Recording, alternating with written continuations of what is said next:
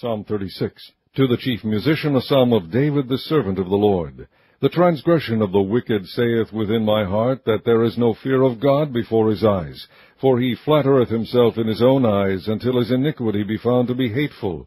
The words of his mouth are iniquity and deceit. He hath left off to be wise, and to do good. He deviseth mischief upon his bed. He setteth himself in a way that is not good. He abhorreth not evil.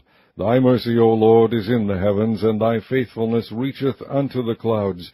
Thy righteousness is like the great mountains. Thy judgments are a great deep. O Lord, thou preservest man and beast. How excellent is thy loving kindness, O God! Therefore the children of men put their trust under the shadow of thy wings. They shall be abundantly satisfied with the fatness of thy house, and thou shalt make them drink of the river of thy pleasures.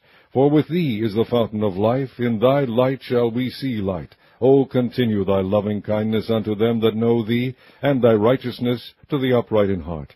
Let not the foot of pride come against me, and let not the hand of the wicked remove me. There are the workers of iniquity fallen. They are cast down, and shall not be able to rise.